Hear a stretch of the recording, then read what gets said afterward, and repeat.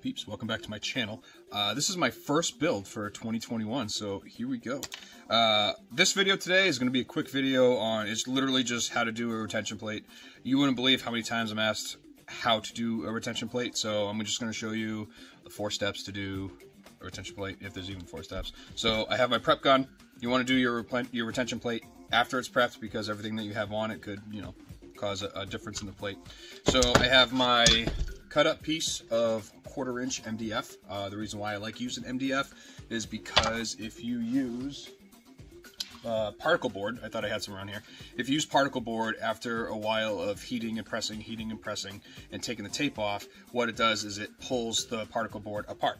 So you definitely don't want that. So all this is medium density fiber board. It's just a lot of small particles pressed together, same thing, but doesn't do it. So what we're going to do is get yourself a thin pointed Sharpie marker, get your mold all set to go, and you're going to need a big enough working space to use the piece of wood and the firearm. So this is how we do it, and I'll show you. Alright, so you're going to lay the firearm or whatever you're molding on the wood itself. Try to find the best place to utilize as many retention plates as you can. So what you're going to do is you're going to take the sight channel, line it up flush with the top, and you can go ahead and trace it. Doesn't have to be exact, but the closer you get, the better it is. So there's that, and then we're going to come down a little, because I like to go past the trigger guard, and then we're going to go in front of the muzzle.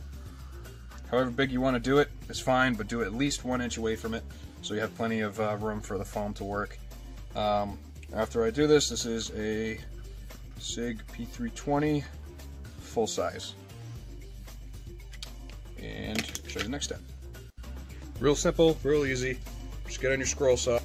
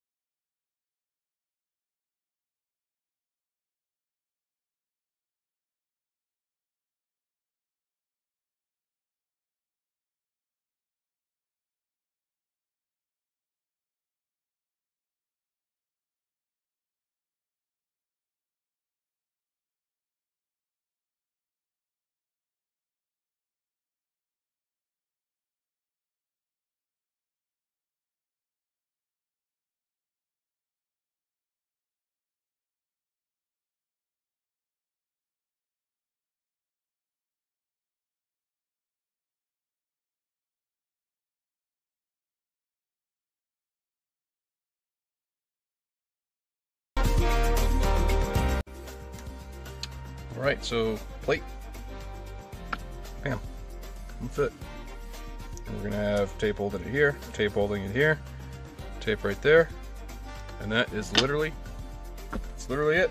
It's as easy as that to do a retention plate. And again, it's 1/4 inch MDF, and I buy 2 foot by 4 foot sheets at my local Home Depot.